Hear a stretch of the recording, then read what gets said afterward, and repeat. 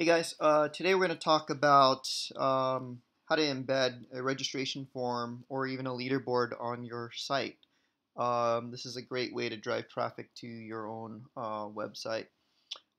So we have everything documented in the Help Center here, but I'm going to go ahead and walk you through so you can kind of see how that's all done. First thing you want to do is, within your website, whether you're using WordPress or any type of platform out there, you're going to want to create a new page. We'll just call this registration form. All right, and if we scroll down to the editor, and this is where we're going to add the embedded code. What you'll want to do is within the Help Center here, we have kind of a little template here that you can copy, and we'll paste it in the editor. And we're going to replace this embed link with the embeddable registration form. So within your event, you're going to want to go to sharing and display, and we've got a bunch of different forms that you can embed here. And I'll just go ahead and copy this registration form,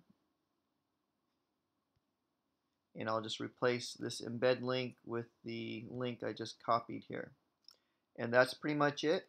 We'll go ahead and publish this, and I'll show you what it looks like.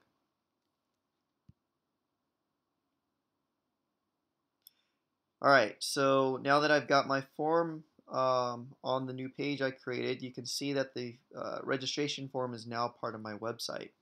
Now you can play with a couple different things here. Sometimes the form may be super long.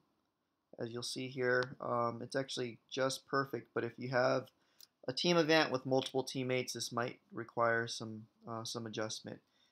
And all you really need to do is just go back to the edit page,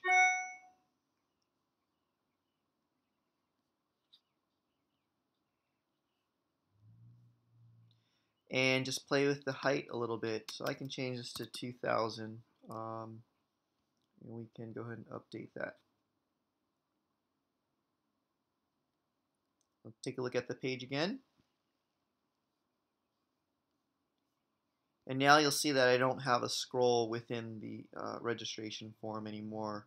So you can play around with the height depending on how your site's set up.